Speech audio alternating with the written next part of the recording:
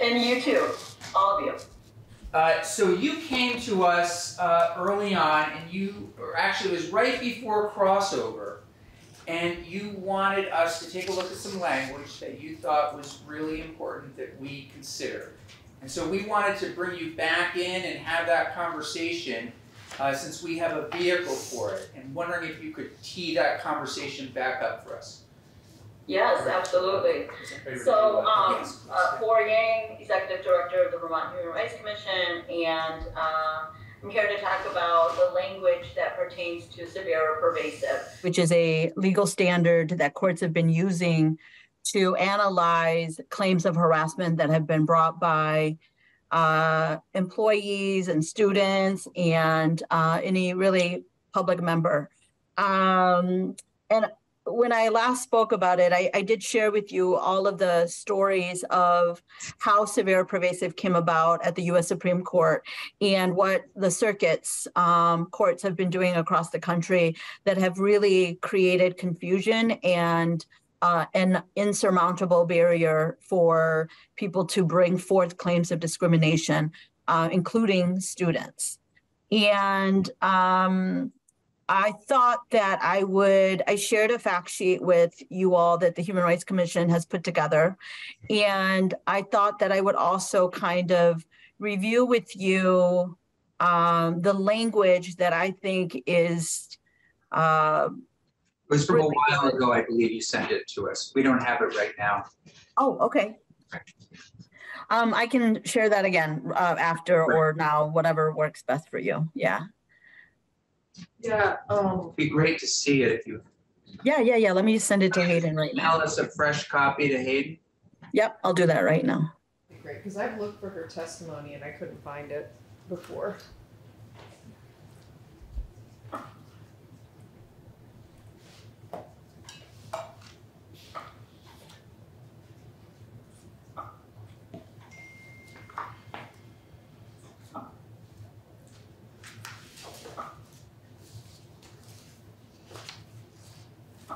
There we go.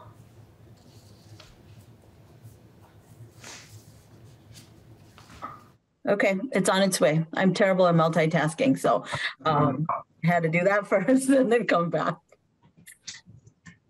So that's the fact sheet. I also wanted to review. The goal here isn't just to get rid of severe or pervasive, but to replace it with language that will guide our courts and how they should look at harassment in schools. And as you all may be aware, S.120 is a bill that changes severe or pervasive under the employment discrimination laws, as well as the public accommodations laws. It carves out an exception for Title 16, which is the education laws that fall within your jurisdiction.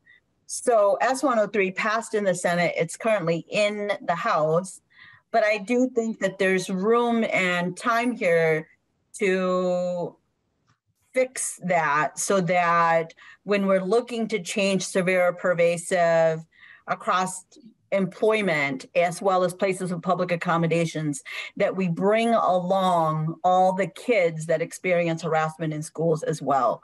Because really there is no reason to bifurcate and to think of kids experiencing harassment differently than adults experiencing harassment.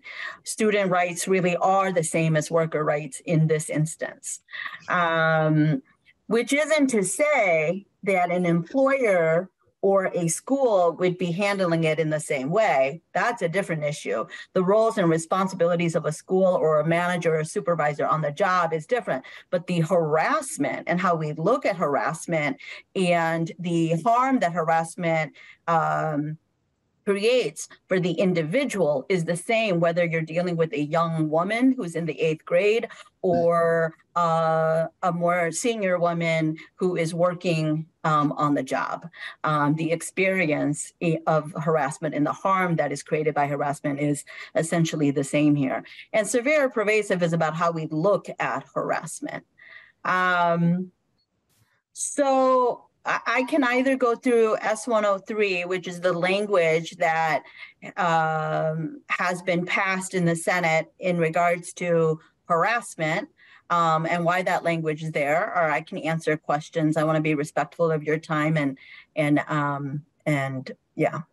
So this is the language that came out of Senator Ron Hinsdale's committee, and it would be helpful to pinpoint the exact change you're looking for. Absolutely, Senator Gulick. Yep. Okay. So hold on, Senator Gulick had a question. Oh. Yeah, I was just gonna ask if we can see the language change that you're proposing, and also, and I'm sorry, I probably should know this, but where would this be embedded? Would this be in the miscellaneous ed bill? We added right to Okay. Great. Okay, so I'm on page 19 of the bill. And you'll see there on page 19, in the middle of the page, it says definitions under 9 VSA 4501. This is our public accommodation statute.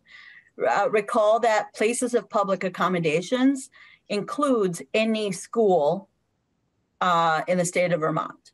And so here we are defining harassment for the first time, which says to engage in unwelcome conduct that detracts from, undermines, or interferes with the person's use of a place of public accommodation or any of the accommodations, advantages, facilities, privileges, etc., on the basis of those protected classes: race, creed, color, national origin, marital status, sex, sexual orientation, gender identity, or disability. I skipped down to B here, where it says, notwithstanding any judicial precedent to the contrary, harassing conduct need not be severe or pervasive. So this is the correction. Would be the Vermont legislature correcting courts that says we are getting rid of severe or pervasive. BI says the determination shall be made on the basis of the record as a whole, according to the totality of the circumstances, and a single incident may constitute unlawful harassment. Incidents that may be harassment shall be considered in the aggregate with varying types of conduct and conduct based on multiple characteristics viewed in totality rather than in isolation. So I just want to talk about B, I, and little I 1 and 2, which is this language seeks to correct what courts have not been doing well at, which is viewing people who belong in intersecting identities. And that was something that I had mentioned last time, is that when you have a woman who's also a person of color who might also have a disability, is that the courts are not good at looking at the totality of the circumstances. They have asked that woman to prove that in each separate instances, she has been harassed on a severe or pervasive basis. And so she must separately prove that she has endured harassment because of her disability on a severe or pervasive basis, her race, as well as her sex. When in reality, if the courts were able to look at the totality of circumstances and all of the incidents in aggregate, that she would probably meet that standard. And so this is what this is looking to do. Also, the reason why it's important to suggest here that a single incident may constitute unlawful harassment is because courts have sometimes dismissed cases because they said it's not sufficiently severe or pervasive, even when it was sexual touching, groping, so something pretty serious, and yet courts have found that that wasn't significant. California corrected this by saying a single incident is enough. The language here also goes on to say that conduct may constitute unlawful harassment, regardless of whether the complaining person is the person being harassed, whether the complaining person acquiesced or submitted to the conduct. The conduct is also experienced by others outside the protected class. And despite the conduct, the complaining person may also be able to use the place of public accommodation, enjoying the benefit of applicable terms, whether it resulted in physical or psychological injury, and whether the conduct occurred outside the place of public accommodation or dwelling. And I just wanted to kind of clarify. Or we have a question. Sorry, Paul. Don't mean to disrupt your train of thought here. I'm just wondering, for the conduct resulted in a physical or psychological injury, instead of psychological, should that be emotional injury, just for the sake of consistency with this and other, I guess, torts that could happen in civil cases? Or what are your thoughts on that? Yeah, that's a great question and thought. I don't think I have an opinion about the term psychological versus emotional injury. I think what's more important here is that you have an individual who could experience significant harassment and yet be getting A's in her courses, or you have an employee in the employment arena. You might have someone who is actually performing well, but still being subjected to harassment. And in some court cases, courts have said, well, if you don't have an injury, you don't have a psychological or physical injury, then I guess you weren't really harassed. It wasn't severe or pervasive. And we want to get away from the idea that a student has to fail in her classes before we take the harassment seriously, or that we consider the fact that she was harassed. The reality is that many victims and survivors of harassment have to work that much harder to get the same grade as other students who are not experiencing it. And so this language goes to the heart of that idea that we might still be able to survive and do well in our courses and yet have been a victim of harassment.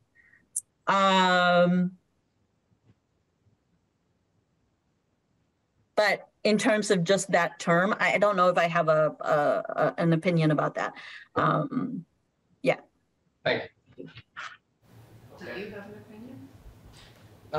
Yeah, I mean, I think it could be emotional injury. And the reason I'm thinking that, there's intentional infliction of emotional distress, and then you have special relationships that can make different determinations as to how the case would turn out. So, for example, the relationship between a teacher and a student is different than a relationship between two people who meet at a coffee shop. And there's special responsibilities that teacher has, which is why, well, yeah, actually I'm just kind of veering off now, but yeah, that's just something to think about. Yeah, thank you. Please continue. The bill S.120 specifically carves out an exception under 16 VSA, the education laws around harassment. And earlier sort of mentioned, potential vehicles. I just want to say that it's not too late to probably get a bill over to House Education. If you passed it in the Senate, to House Education to kind of fix that on the House side. I think you also have a bill in your committee right now, H.483, that also looks at places of public accommodations and clarifying that all schools are considered places of public accommodations, and that's potentially a vehicle as well. I do want to say that while I have been grateful to be the person to testify in this committee, there are many, many people interested in this bill, and you may want to hear from them if a bill does get picked up or even beforehand. Vermont Network Against Domestic and Sexual Violence, Outright Vermont, the Commission on Women, the LGBTQIA Alliance, and our Racial Equity Executive Director, Susanna Davis, who put this in her recommendations as well around changing severe or pervasive across all the anti-discrimination laws. So, or why bring it here when the bill is in the House now? Why not fix it over there in S.103? I mean, it could be either or. I think that Senator Campion, you have been a champion for all of the kids, BIPOC kids, LGBTQIA kids, and you have invited us in for that conversation. And so we're here because we know that this is a committee that supports this, and really that's it. Okay. Yeah, and I could see it done either, in either spot. We could certainly consider it with 483 if that's the right vehicle. But I would also talk to the House that's dealing with S.120, so it's not lost. That's my answer. Yeah, so S.120 is currently in the House Committee on General Affairs, which is not education, and obviously in both of the Senate Economics Committee and the House General Committee, they're reluctant to pick up education because obviously this is not in their wheelhouse. But yeah, I mean, I was thinking more, sometimes how we would operate would be House Education might propose an amendment to that bill, but we're happy to do it as well. I know, any of these bills may not make it this year, so I just want to, we always run that risk. Something gets vetoed or something like that. So, and this sounds like it would be something we'd like to make sure gets over the finish line. Yeah. Senator Bueller. Or have you heard from folks on the ground in schools, guidance counselors or principals or anyone like that? I think that, I haven't heard from them directly. I certainly think they would have a say in this. We're changing a legal standard here. I can't say whether principals or guidance counselors would have an opinion about this. I do know that many of the organizations that I've mentioned that represent the students and families across all the protected classes are very much in favor of this change. And they are the people that we do all of this for and seek to serve. And so, yeah. Anything else for board at this point? Or anything else for us? Yeah, I think I just want to say I want to thank you for having us in your committee in the first place and bringing up a complex but also important issue and having that conversation. I want to thank you for inviting me back today to have a conversation about it. And I just want to urge you and encourage all of you to support this and do whatever it is that you can do to move this forward, and ask you to do it. Your committee to take this up, to be the champion for our kids. So thank you. Board, thank you. Really appreciate it. It's good to see you. Sorry you're not, hopefully we'll see you again in person sometime soon. Absolutely, yes. And I'm sure we can find 2 different spots for this, one of which I'm sure will make it through. And I would just keep an eye on that on the House side as well. I will. Thank you. Yeah. Okay. Thanks, Board. Take care. Bye.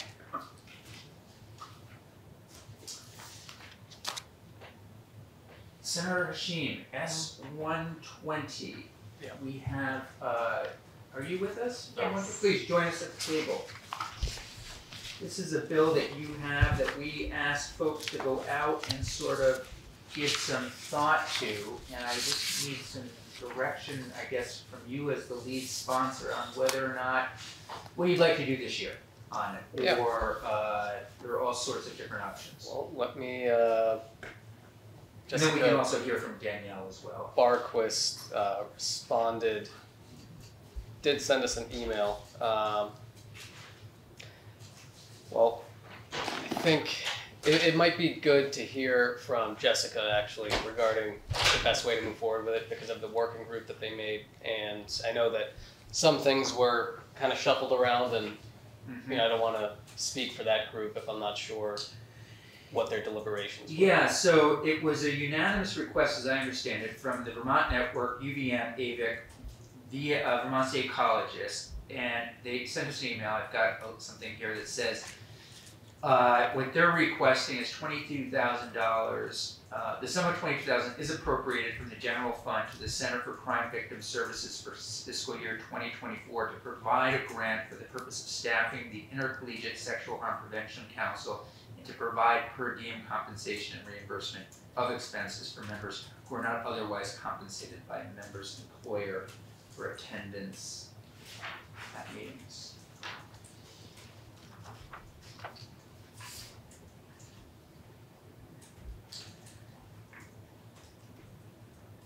So again, happy to move it. We do have additional testimony today on it.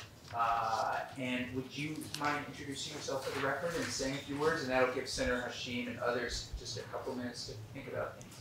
Absolutely. So my name is Danielle Slausis. I'm Norwich University's Title IX Coordinator and Assistant Vice President of Diversity, Equity, and Inclusion.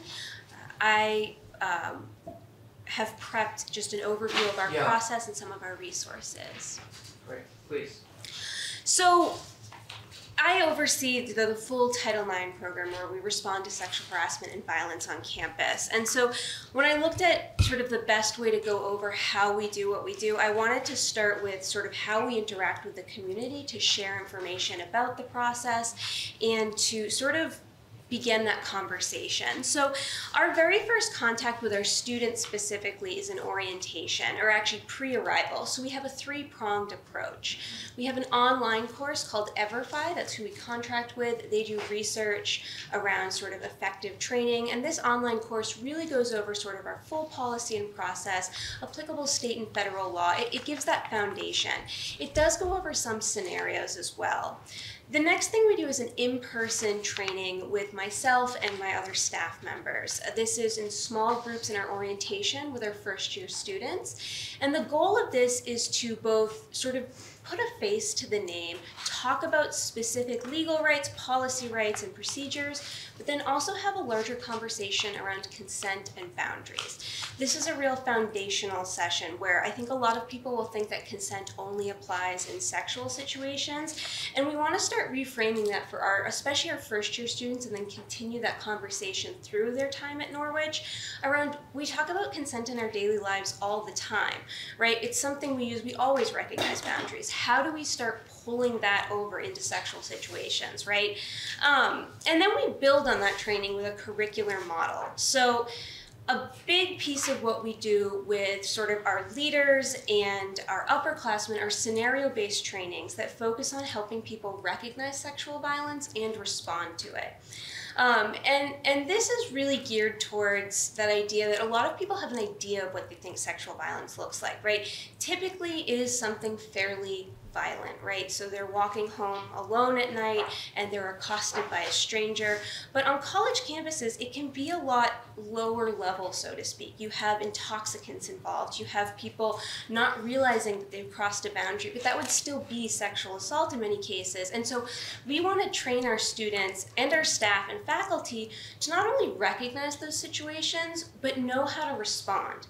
How do you respond to the person who's shouting rape in the stairwell? How do you respond when you see a situation going out of hand at a party? How do you have that conversation, and how do you know what to report, right? That's our first big issue, is we don't want people to not know what they can report.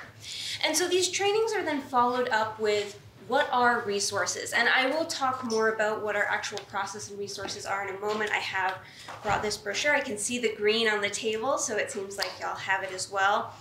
And then we also offer on-demand training, so Safe Zone for LGBT students and allyship, active bystander, implicit bias, community norm building workshops. And so the goal of these workshops is to not only sort of increase the conversation around these topics, but get Title IX staff members out into the campus. People are much more likely to want to report somewhere where they know who the people are, where they know what the office looks like.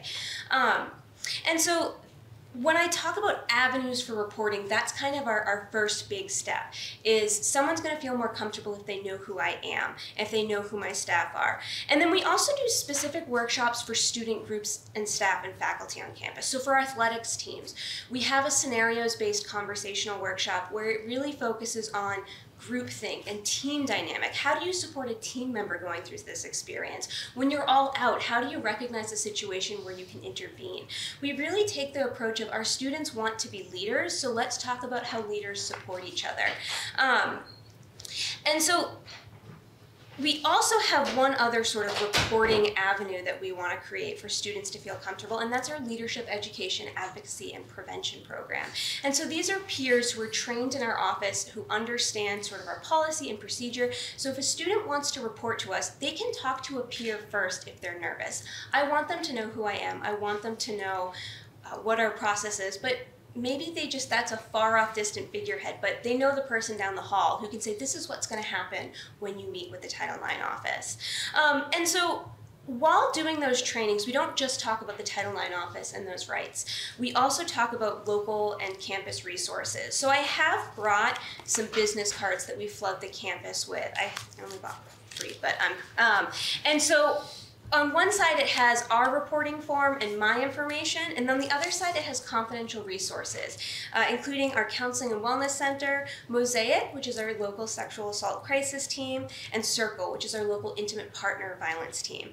All of these on this side are 24/7 resources, so students and staff and faculty all have people that they can reach at any time, even if it's outside of business hours. So to take that sort of big step back, all of these sort of touch points have the goal of creating different avenues of access and understanding for our community members of what resources are available to them through us and what resources are available to them locally, what resources are available both in an internal investigation at the university, also a criminal investigation because that would be something available. All these trainings also have lesson plans where we talk about step-by-step what exact measures we want to talk about, what our goals are, and this is a big piece of how we can then go back and assess to make sure this is serving the community in its institutional context. And I'll talk a little bit more about that assessment after. But the goal, and the reason these are kind of a bright colored green, is to just have these resources everywhere. We have posters, we make specific rack cards for athletics coaches, for student affairs staff to really focus on what questions they may receive. We also do specific training for our leaders who might be taking disclosures, including faculty, staff, and student leaders. So a lot of our educators are in a space where their way of interacting with students in the community is to be problem solvers, right? A student comes and they say, I failed a test. And that person is supposed to, work with them. How do we make sure this doesn't happen again? What steps can you take to make sure this doesn't happen again? But when someone is disclosing having experienced sexual violence, we don't want the response to be, what can we do to make sure this doesn't happen again? What could you have done differently? Because that really quickly turns it into, you should have done something differently and you're at fault for it having happened, and we don't want that to be what's said. And so when I talk about that kind of training, it's also a lot of how do we respond in an effective, compassionate, and trauma-informed way. And so that's something a lot of our staff and faculty get, that we do infuse that in a lower level into our student training so that they know how to respond when a friend discloses. Because again, I think it's a natural instinct to want to problem solve, but that's not the appropriate space for it. And so this is sort of all of the avenues where people get different touch points where they can learn sort of how to contact us. And the next step would be we get a report and then we talk about that process. But I want to pause if there's any questions. All right, so when we get a report, this is sort of the first thing that I want to focus on. So we will usually reach out to the student via email. If we know that so we get a report, they're named as they're called the complainant in our process. Do we have one of those? Yes, I have some extras too. They're in our folder. They're in our full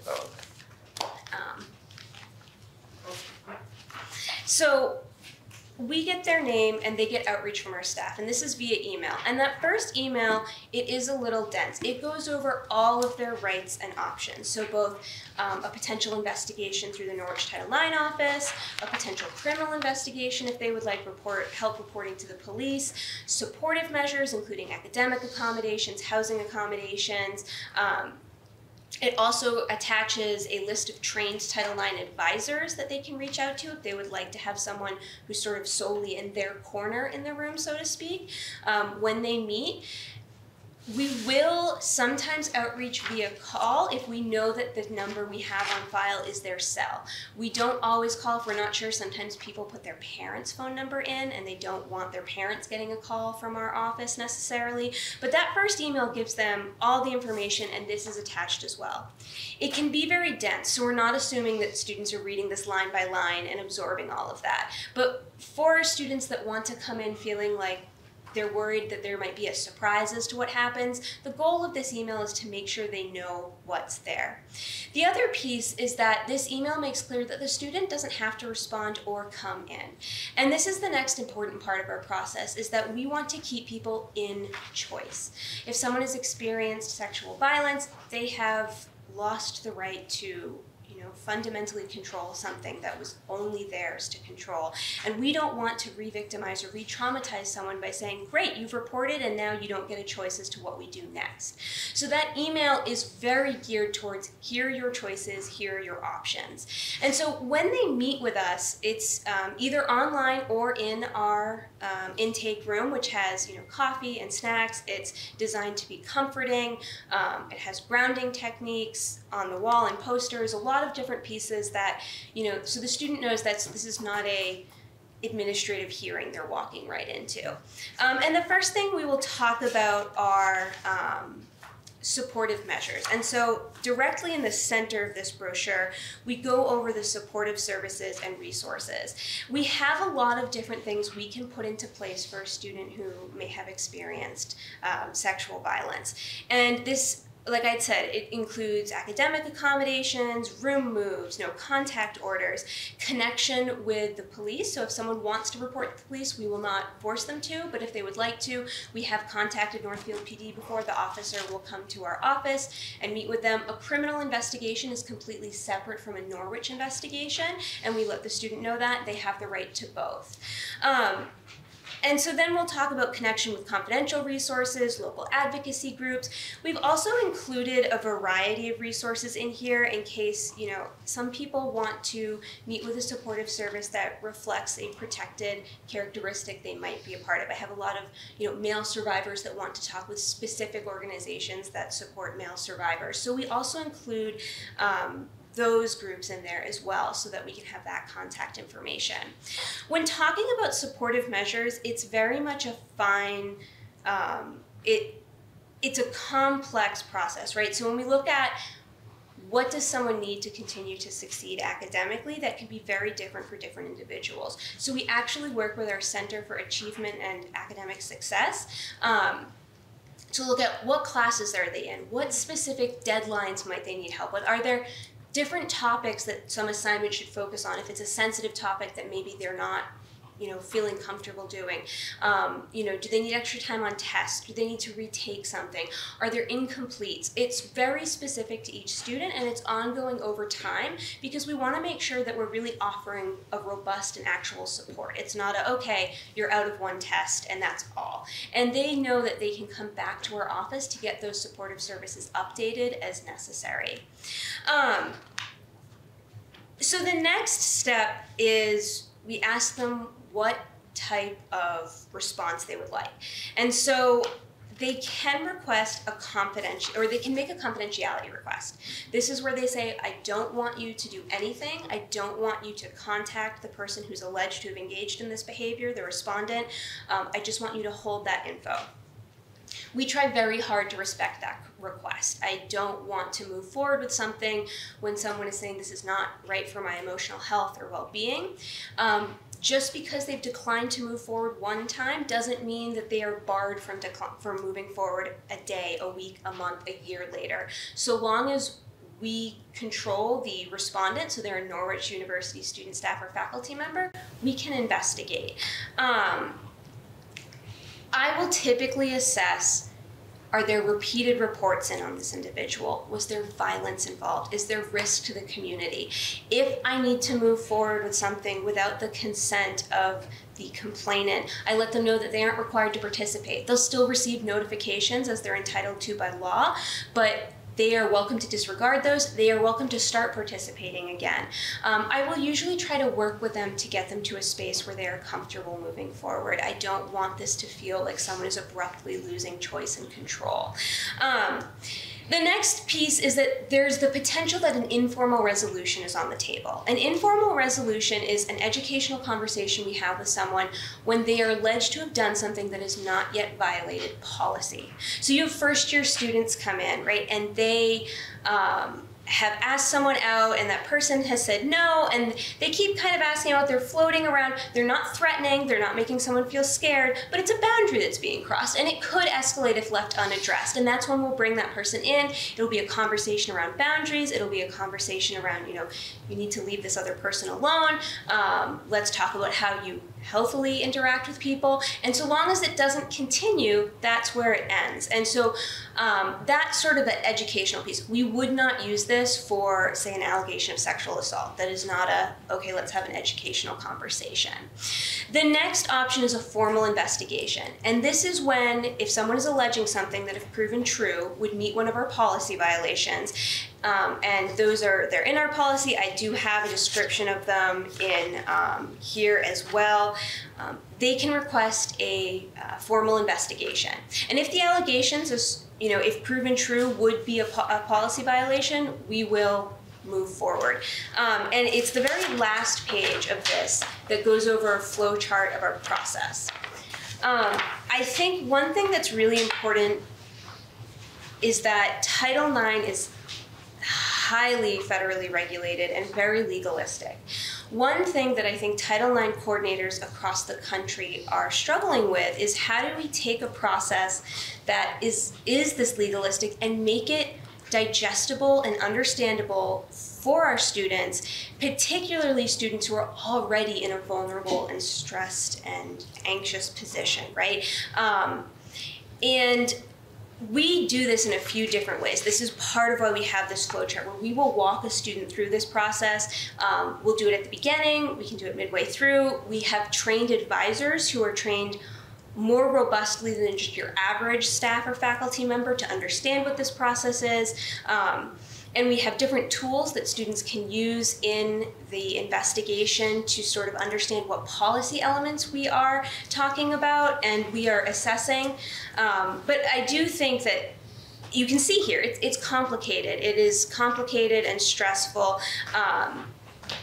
So what we will do is, if someone wants to move forward, we meet with them, we get enough information to type up, it's called the formal complaint.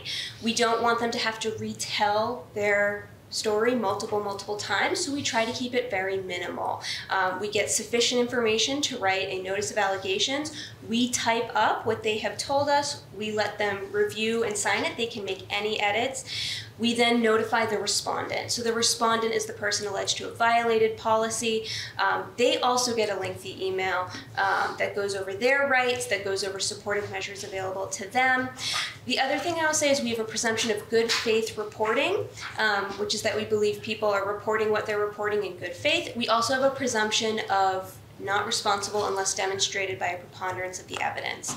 So a Title IX investigation is a little different than a criminal investigation, where in a criminal investigation you have a case being built against someone.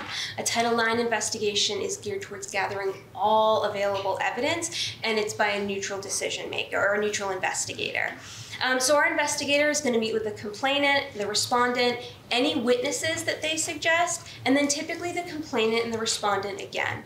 Our investigators are trained to ask questions in a neutral way and trained to make those sessions as easy as possible. I say as easy as possible because that is not an easy session to go through. It is not easy to be asked about a consensual sexual encounter, never mind one that was not consensual. It's not easy to be asked about whether or not you sexually assaulted someone. It is a very stressful experience, and so we try to make it as not stressful as possible. We let students know they can have an advisor in the room with them when any part of this process, and that they can take breaks when necessary. A draft investigative report is then created.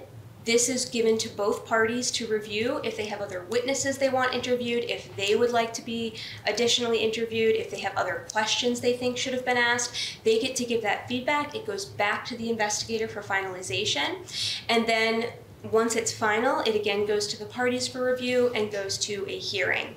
Our decision makers receive a substantial amount of training, both internally and with ATICSA, which is the Association of Title IX Administrators, a nationally recognized association, because our investigators, like our decision makers, need to be sort of neutral and unbiased, and there's a lot that goes into weighing all this evidence.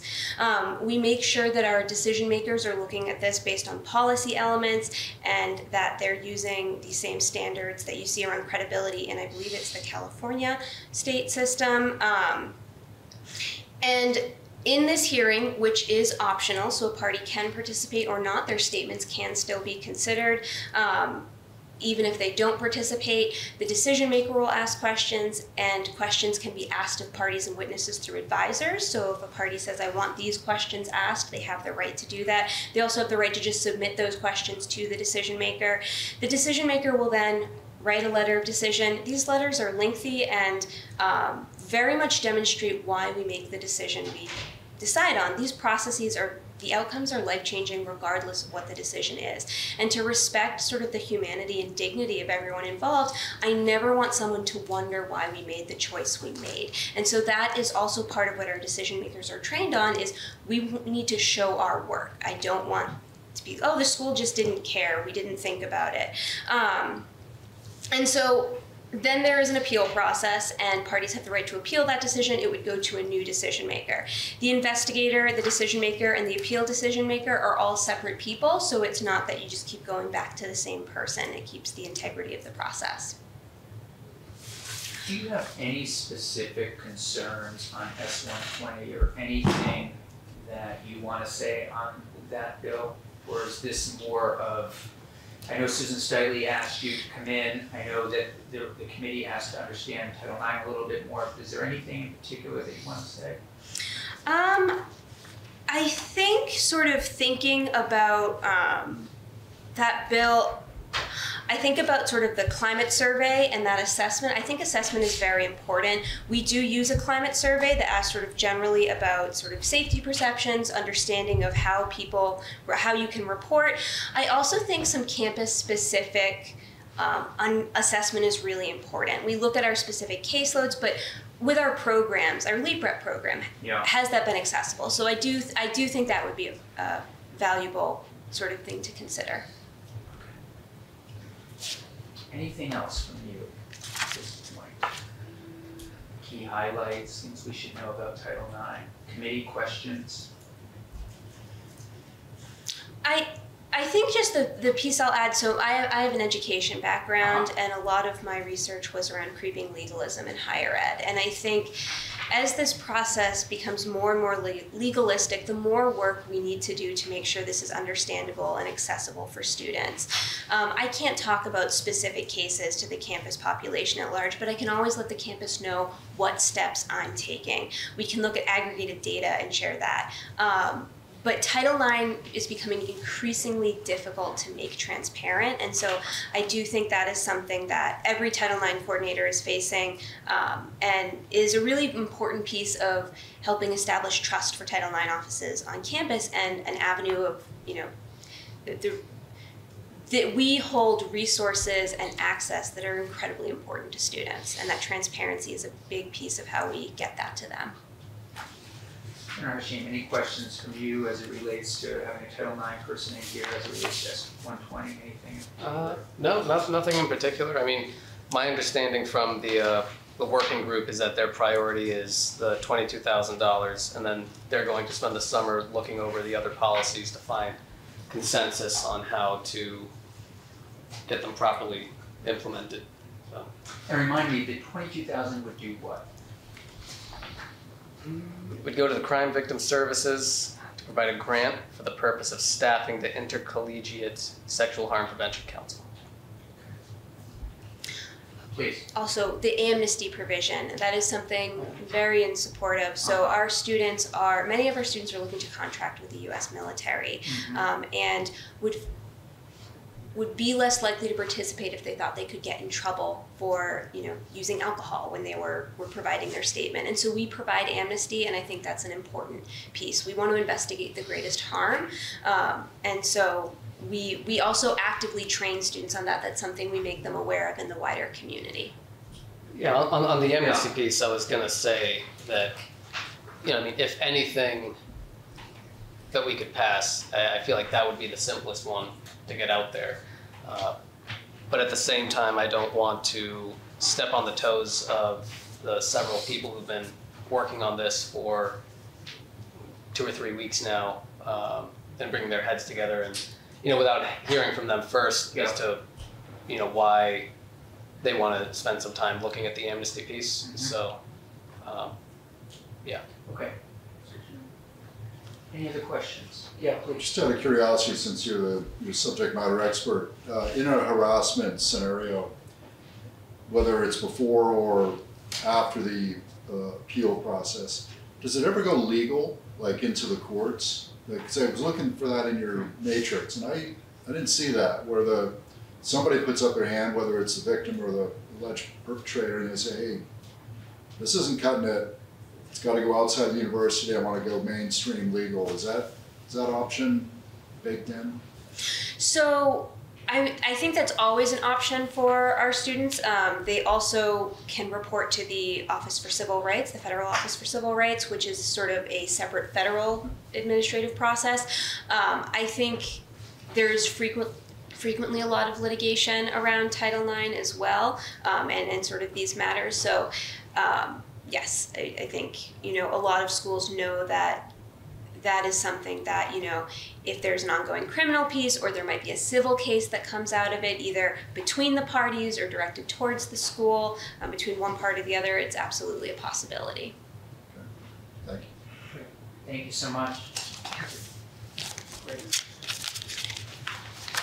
Ms. Corbin, I'm going to ask you to join us since we're having a committee discussion and you're here on universal meals. We are wrapping up this conversation, I think, and so I'm going to ask the committee, if anybody else, if anyone needs to hear from on universal meals, we've done an outreach to the Catholic Coalition, not heard back. We have a fiscal note coming from Julia Richter in the next couple of days. Is there anything else before we likely vote this on Friday? Any other witnesses from anybody? I'm so curious about stigma. How I really feel that would be like an ideal solution. Is if you can take care of the stigma, you don't have to spend tens of millions of dollars every year on something which parents can already afford. And that's the bit I just don't get. And I understand it's tied to the federal level, federal requirements, but maybe if the federal our federal delegation was aware, they could take action there to reduce those elements that create the stigma. I mean, to me, it's not a lot of rocket science involved here, but it's costing big money. And we just had a conversation about, we just had a young lady in here talk about her school construction concerns. Okay, so we take X million, tens of millions away from that, and we put it into this. That's my only speed bump right now. Is why can't we just solve this via the stigma problem, not just throw money at it? Want to say something about that? Since we're really finalizing Sure. For the record, Honor Horton, Executive Director of Hunger Free Vermont. And Senator Weeks, I really understand your question and your concern. And I've been working on this question of how can we make sure that all students who need to eat school meals are actually accessing them at school for over a decade. And so while I understand that it seems like, there's what is the simple solution to this? It is universal school meals. And I know that's not the answer that you want to hear, but it is the answer because many, many other things, have been tried. And all I can tell you is what the data shows, which is that when students know that there is a differentiation, and they do know, right? They take the forms home to their parents. They have to deal with when their account doesn't have money on it in the lunch line. They know that this differentiation is going on. And when they know, a very significant percentage don't eat. So in 2019, which is the last year before the pandemic. It's about solving how it's known. I mean, but because how can you it's avoid known. Because kids know, and there's no way to avoid it. Everybody has a PIN code, but I eat in school cafeterias a lot. And I sit down at tables with students and I have conversations with them, and they say to me, well, I'm free, so I have to go through the lunch line. Well, I'm reduced. Well, my family can pay for my meals, but I feel really bad about eating meals because I know I've got 2 friends who can't afford to pay and they're not eligible, and they're in the cafeteria. I mean, they're in the library every lunch period. And I know that, and I feel bad about eating the meals that my family can pay for. That is the reality of what kids' experiences are like in our school cafeterias without universal school meals. And a lot of really smart people, passionate people, you've heard testimony from some of them this session, who work in those cafeterias day in and day out. The Agency of Education, advocacy organizations like ours, which are anti-hunger organizations. So our issue in this is, how do we make sure all kids who are going hungry are eating? We've all been working on this for a decade, and the answer is universal school meals. And not only is that the answer that is the only one that will solve the stigma problem, but it's also actually the most cost-effective answer. Because the other problem is that the federal cutoff and what families need to cover their basic needs are 2 completely different things. And there's a group of students whose families cannot afford to pay for school meals, who also are not eligible for free and reduced price meals. And so when you take that into consideration, it would really cost us more money to exclude some kids than it would to provide universal meals to everybody. So that is my answer to you. There is a way to solve stigma. We know what it is. And it is actually the creative solution, which is not just going along with the old assumptions built in by history that school meals are somehow different from every other resource we provide to students on an equitable basis in our schools. Okay, thank you. Thank Senator you. Sheen, any final thoughts or questions on universal school meals? I think it's great. Happy to vote yes when we get to that point. Okay, Senator Gillick. I will vote yes. My major issue, other than stigma will not be fixed by doing this, although and maybe one aspect of stigma might be fixed, but stigma lives in a panoply of areas, is that it's going to be taken out of the ed fund.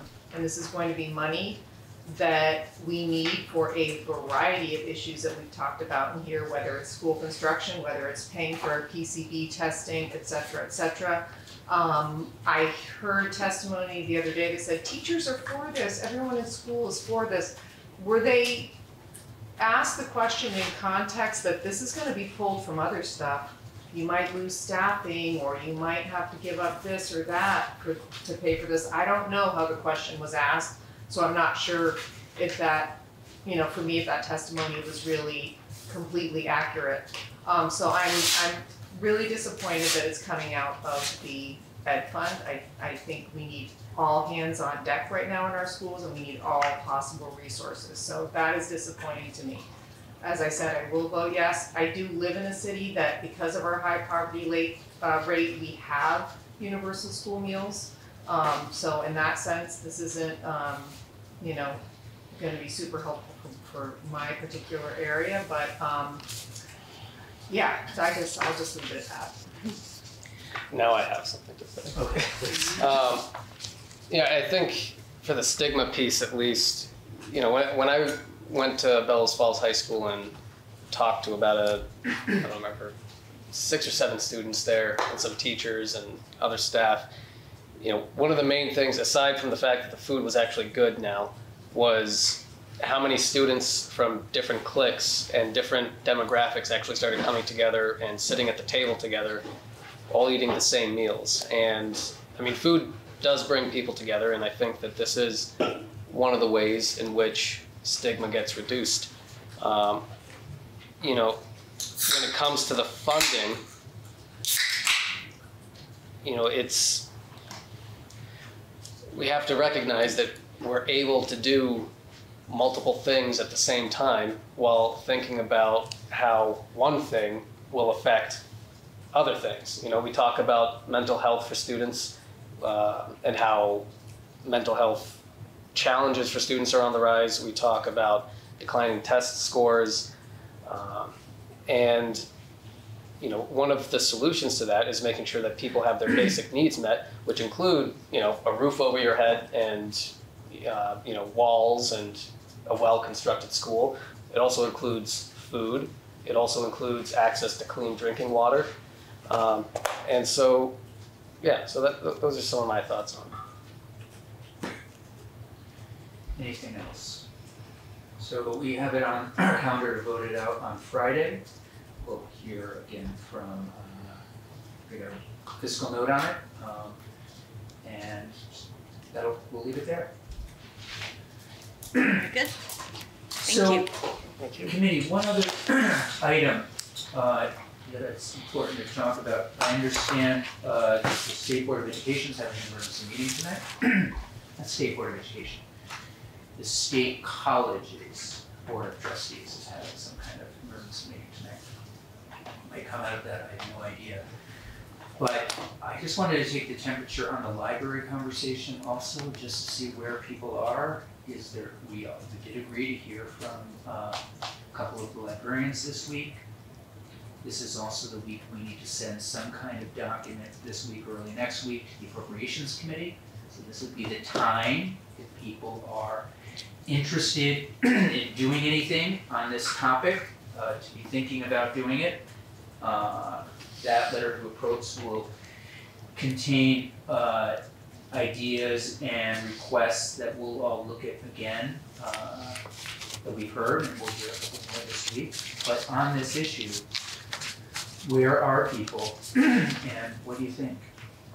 We've batted it around for a long time. Yeah. What are our Options? Yes, and what's the expectation of us?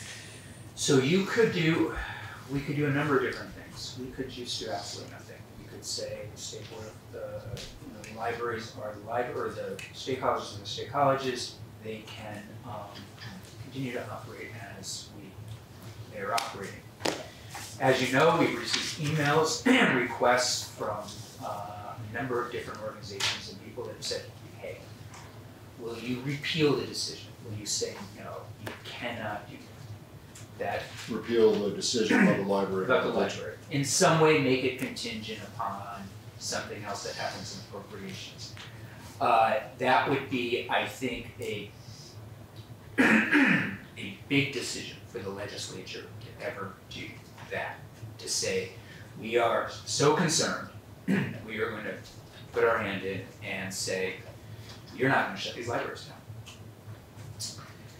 The other option is, and I mentioned this when Ms. St. James went through the appropriation language from 2021, tighten up the reporting language. In other words, what we put in 2021 was you have to come before appropriations and various other committees and update the legislature on how you are cutting services, making the cuts that the statute's requiring you to make cuts.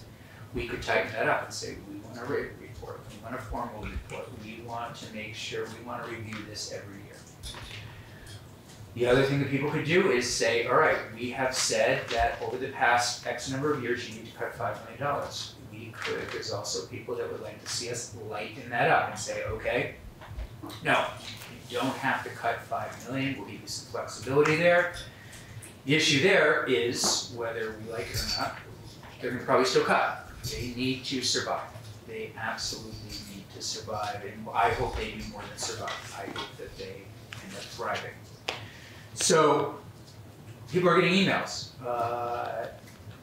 People are gonna continue to get emails. Just would like to know what people would like to do, so we can either do it or do nothing and kind of say, okay, let's put this to bed. Yeah. My other question is, I'm still unclear as to exactly what is happening, because the emails say save our library. Yeah. Are we really losing libraries, or are we losing books in libraries? And I'm asking that because Senator Campion knows my personal anecdote as a librarian, as someone who weeded a lot of books out of my library and created a stigma-free, safe space, makerspace library. After I weeded out a large portion of my books because they were, for a number of reasons, irrelevant, out of date, not appropriate for high school, et cetera, my circulation went up, my visits to the library went up, and it ended up being this really successful thing, and was actually a great, it was, I would say it was positive. People weren't happy with it at the time. You're getting rid of our books. So I don't want to diminish anyone's feelings on this, but I also just want some clarity. Is this like we are re-envisioning our libraries to be, I hate to use the term 21st century, forward-looking, or is it really, so is it like well, I won't use the word, but that's what, if anyone has any clarity on that, I would love to hear it, because I'm still not clear. I think it is the latter. As we heard in testimony from Catherine and others, re-envision 21st century, these are different spaces. We know that they return some books, putting books online, all that kind of thing. So yeah, that's how, and their way of saying save our libraries, to your point, it's all how you interpret whether or not they're going to disappear. Has anybody else heard differently, or? Well, I did meet with Yeah. Aston librarians and got a deep dive into, what the original offer was, what the current offer is, what they did to, on their own. They were tasked to contribute to the $5 million per year reduction. Like, what could they do, and what could they? And I didn't bring that sheet with me today, but I'm happy to brief you guys tomorrow. But it's essentially, it cuts down to about 20% of current hard copy, and that would essentially, the majority of that remains. I think it's like a special collections kind of archives kind of, and the rest goes digital. But there's, they had certain reservations about electronic subscriptions, et cetera. If you want, I can bring that summary in tomorrow and review it with you if it's of interest. It's up to all of you. I mean, I kind of know where I'm looking for one of you to say. I mean, I'm generally comfortable with letting the process play out, but if that's not the committee's wish, I'm more than fine going in a different direction. But generally, I'm fine with what's transpiring. I do have I could see tightening up the reporting language, but that's just, again, where I am. Yeah. So to stay away from the concept of being super trustees as a legislature, I recommend, and you heard this morning, I recommend 24 hours and see what the Board of Trustees does tonight. And then evaluate, because they may make that decision much simpler for us. I agree with that a lot. I think, though, that one thing worth revisiting so that we don't have this play out again next year and then the year after that is that $5 million a year reduction. I don't want to assume to know the thinking of why that $5 million was picked, but I mean, I think more information has to be gathered as to why that's the number, and if it needs to be revisited and turned into a percentage. Because it could be very different depending on how the economy is doing, if we're in a recession or there's inflation. So that's what I think needs to be revisited so that we don't encounter this quagmire again. Yeah, no, it's a great question, great point. I mean, unless I'm mistaken, they could cut $6 million. I don't know if they can. I don't think it's anything about just cutting 5, but if I would say, given if that's important to you in terms of a priority, I'm going to ask you just to sort of bring something to the committee and have us look at it. Mm-hmm. Okay. That's all. Just because I mean, it's not. Again, if that's where the committee is, it's fine. I'm just saying, I could go. Yeah, I think. I'm happy to work with you on it. Yeah. But I know we're going to vote out 21 tomorrow for next week. Purchase bill 17.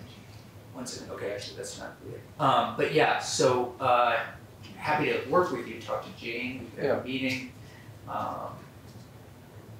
Because I feel, go ahead. I feel like the system is between a rock and a hard place. Yeah. And well, actually, I'll just leave it at that. So we weren't here in the conversation last year, I guess it was last biennium, where the 5 million for 5 years was the mandate was created. Don't know that environment. We didn't deep study it. I think I could be wrong, Senator. I think it was the 2021 budget that we passed in 2020. So it might have been before. But yeah, your point's well taken. We just don't know the landscape. Yeah.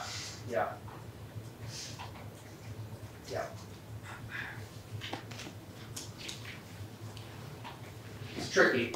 No point. We just we're this group. Yeah.